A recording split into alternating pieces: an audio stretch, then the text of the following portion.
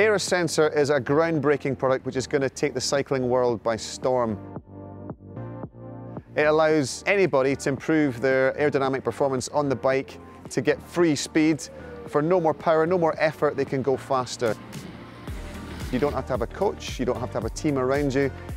Anyone can set up the gadget on their bike and they can improve their aerodynamic efficiency. It's democratizing cycling. Okay, Charlie, we're going to get you set up with Aerosensor and do some real-world aero testing on the track here in Derby. I'm going to let you put it on to show how easy it is. Yep. So if you want to pop that on, we've got the mount already on your handlebars. Yeah, sure. So it just slots in, and then a single bolt to get it into place. Now you want to make sure it's completely level. Yeah, so we'll just get a reference point there. So I'll keep the bike straight upright for you. That looks good. So this is the Aerosensor part. This is what will give you your CDA, your drag coefficient.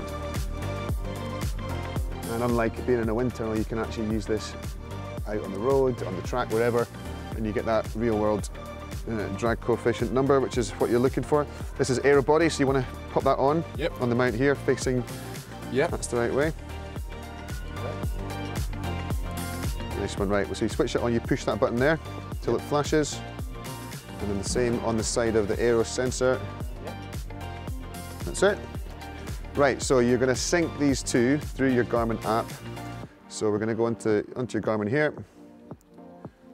Go home, here we go, onto IQ. Aerosensor ACS, you click on there.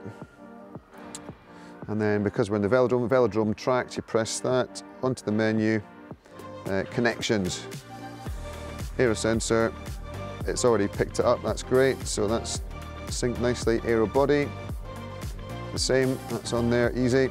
And then you want to get your power meter working. Give it a quick, wake that up a little bit. And yeah, that's it on now. Yeah. Great, you're all set to go. Nice.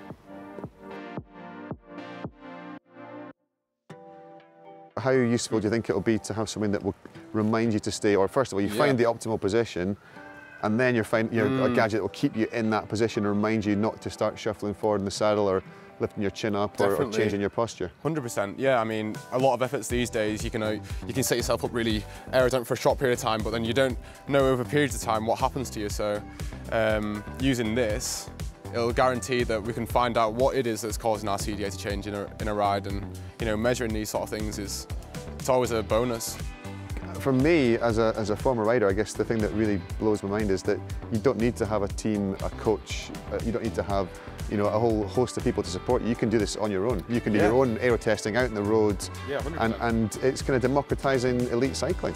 It is, yeah, and yeah, I mean, it's made things a lot more easier for me, for example. If I want to go out aero testing, yeah, I could go out on the road, I could test my TT bike, I could find an outdoor track.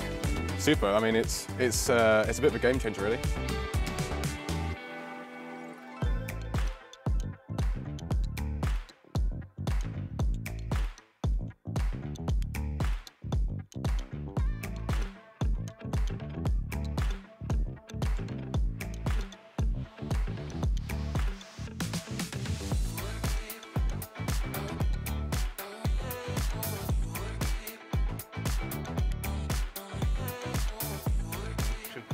So Charlie, only half an hour of actual data collection on the track, some really interesting results. I know, yeah, I was quite surprised actually. I've actually learned quite a lot there with the old results, so yeah, it's definitely something that I'll take on board.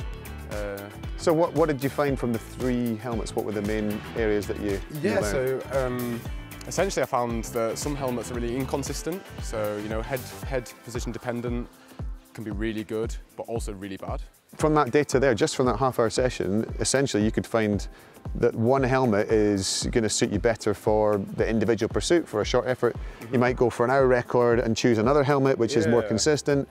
All kinds of things which you might not have considered before. No, exactly, and the Aerobody as well, that's really useful, because I can match up now my head position data to see where was the inconsistent helmet to where it's really quick to where it's not quick, and maybe you can get something from that. overall, how easy was it to set it up and to use it? Yeah, I mean, once we all set up, we were rattling through the tests, and you know, the user interface is, once you got the hang of that, you know, you're laughing.